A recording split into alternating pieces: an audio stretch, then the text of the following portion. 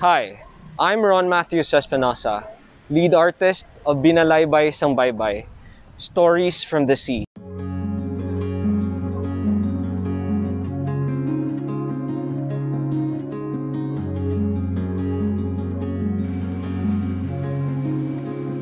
I live in this community, and I didn't realize how we were attached to the water while we are growing up.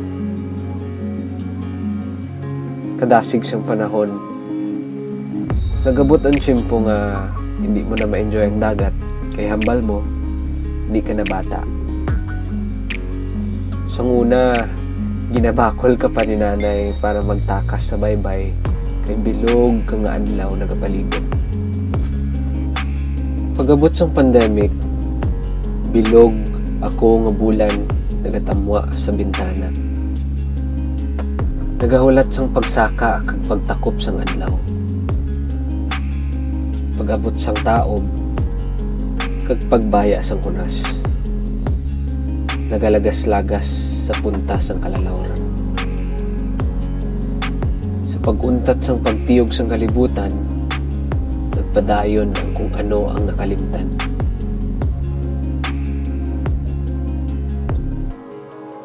I got to spend more time with my family, reflect, and appreciate the sunset view right from my window every day. I kept looking for the beautiful places around, that I lost sight of the one I already have.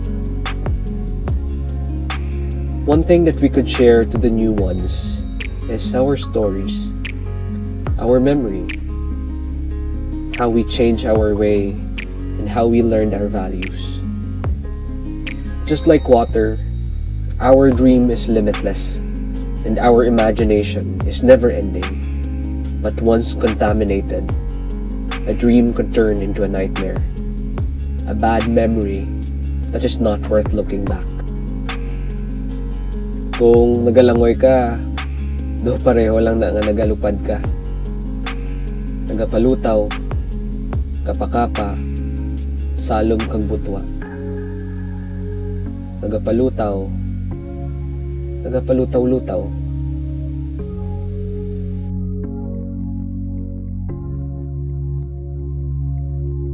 We owe it to our children, who deserves a memory connected to a clear water.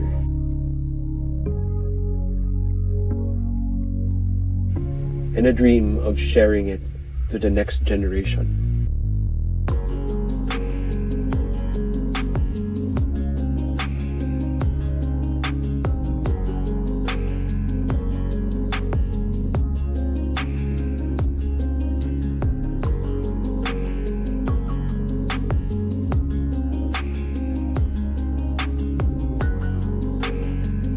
Padayon sa paglangoy sa baybay sang istorya. Paglupad sang matayog sa imong mga damo.